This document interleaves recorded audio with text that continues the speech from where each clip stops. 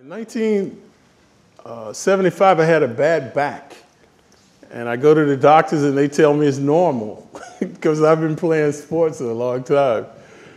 So I knew a guy at a health food store, Indian guy, and I told him my problem. So he sent me to this guru that I started practicing yoga. I would go to the guy and do stretches, and all of a sudden my back was better. And so I used to tell people, yeah, I do yoga. They go, yogurt? In 1973, no one had heard of yoga, man.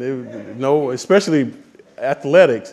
Like I was using chiropractors back in the 70s when they said they were quacks. So I used to read all these books. I always had this health and fitness thing. So I used to, like I was telling you about reading, if you don't know something, go to the source. So I read so many books on health and fitness and diet and exercise. So somehow I got led to the yoga, and I do some form of yoga every day. You know, I no longer go to classes or anything, but just in bed, or especially when I'm on the road, because traveling, you have your neck is always sore, so I do the different asanas for stretching. But it's not a mass movement. It's not for everybody. It's just a select, esoteric group of people that will get into yoga.